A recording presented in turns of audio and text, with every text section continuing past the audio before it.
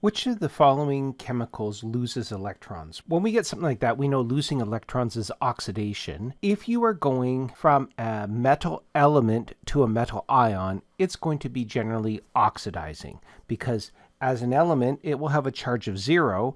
As an ion, it will have a positive charge, and you get the positive charge by losing negative particles from something that's neutral. We can see here we've got iron going from a neutral element going to become Fe plus 3 in the compound iron nitrate. In order to do this, we had to lose 3 electrons. Just on the side note, the other element we have is we have copper plus 2 up in the copper nitrate, and it goes to become copper element, which is neutral, which means that had to be reduced by 2 electrons.